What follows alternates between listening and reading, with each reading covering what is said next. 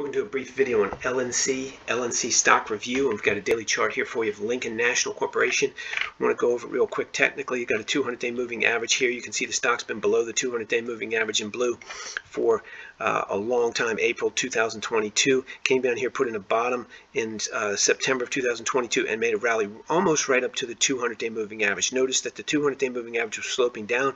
This stock hit that 200-day moving average and just basically tanked. So the reality of the situation is this move here from September 29th all the way up here to approximately November 1st was just a price discovery move. They're trying to figure out where should this stock be.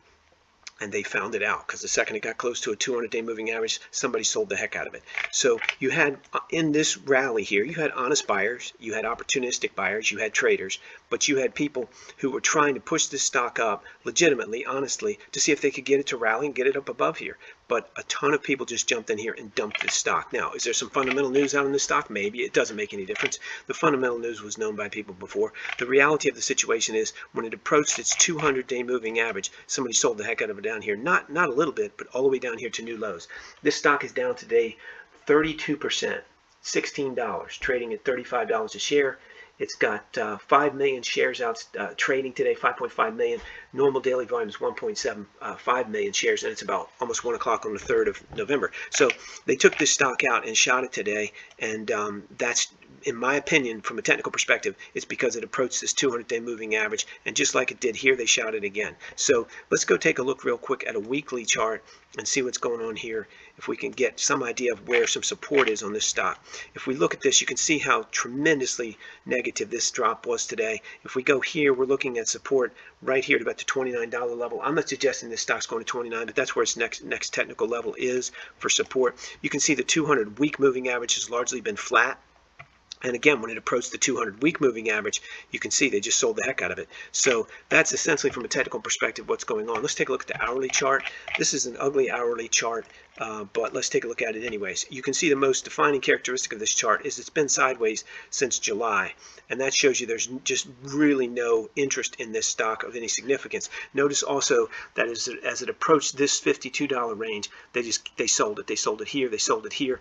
It broke through the $52 range here a couple days back, and when it just got up to 54, they sold the heck out of it. Also notice that all these bottoms were lower. This bottom right here and this bottom, notice, lower bottom, lower bottom. Now, it did put in some support here, which probably fooled a lot of people, and that's probably why I pushed it back up, because this is an indication that maybe the stock might rally, but you can see there's no energy in it. This is an hourly chart, a 200 hourly bar here, this blue, and it's just completely flat. There's no energy in it. So these are just technical reasons of why this stock most likely sold off today. I'm sure there's some fundamental issues going on here, but from a technical perspective, it's surprising that it sold off as hard as it did. I don't want to act like it's not, but from a technical perspective, this is a high risk zone right here, as you can see right here, right here.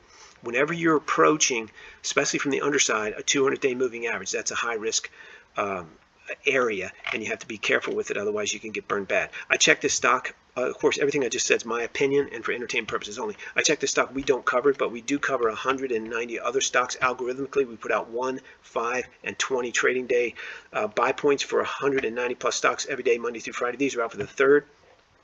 Which is today. You can see we have Apple, NIO, Tesla, and a whole lot of other stocks. You can get access to all of them and a whole lot more at rbamresearch.com. We cover 190 stocks, the major forex pairs, BTC crypto, and those liquid futures contracts.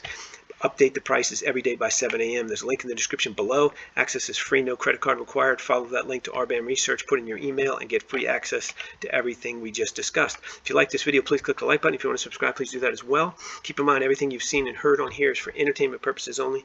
You can't use our information or entry prices for anything other than entertainment.